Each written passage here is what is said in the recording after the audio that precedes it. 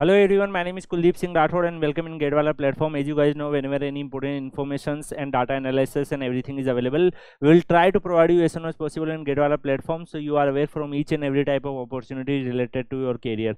Guys, if we talk about Mtech admissions this year, then there are lots of shocking data and analysis are available. Today I go through with IIT's websites and try to collect lots of informations for you. Then I am able to observe here, even in IIT Bombay, even I am in IIT Delhi, which are the topmost institutions of our country, Mtech seats are remain vacant. So if we talk about, guys, this year, first we analyze about the data, and then I'm going to share lots of fact and information with you. So guys, in aerospace department in IIT Bombay, 9 seats remain vacant. And if we talk about bioscience and bioengineering, 9 seats remain vacant.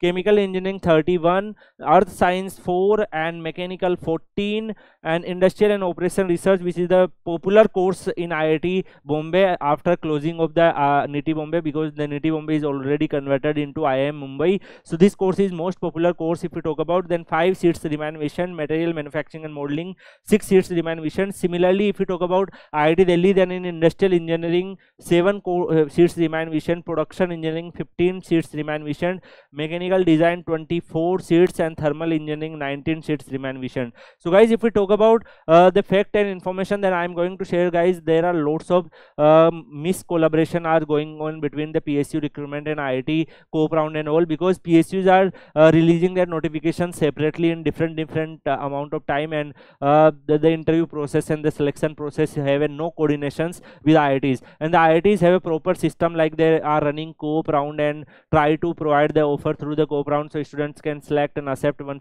single offer. But guys, once the PSUs declare their result, then definitely the students previously those are applying in IIT, those are already applied in IITs and get selected in different courses, they will drop the seats of IITs and they will took PSUs over it. So guys, this is the biggest problem, and there are no coordinations going on between PSUs and IITs, Mtech, co-op round and all. So guys, here I'm sharing some details with you, like many students maybe as you know, like mechanical design is the most popular course for mechanical stream, and even in IIT Delhi 24 seats remain vacant. It clearly showing that many students that previously select in co-op round, they drop the seat just because of the selection in NPCL and BRC, because they already declared the results. So many students drop their seats, and guys, just because of it, 24 students those have a chance to do masters in IITs with gate score, they also missed out because the seat is already offered. They will try to fill this seat with the sport round, but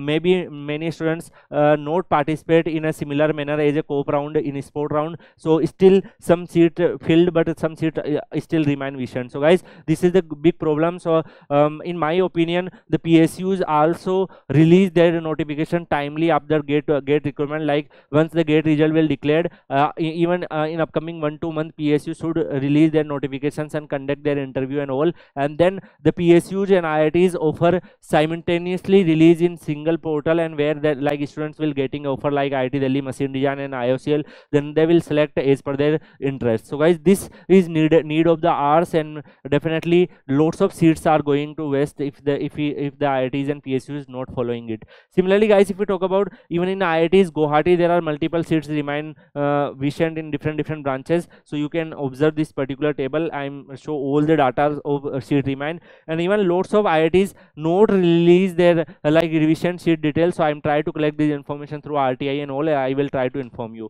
If we talk about like IIT Bhilai, IIT Dharwad, IIT Mandi, these are the new IITs. Lots of seats remain vacant in these IITs also.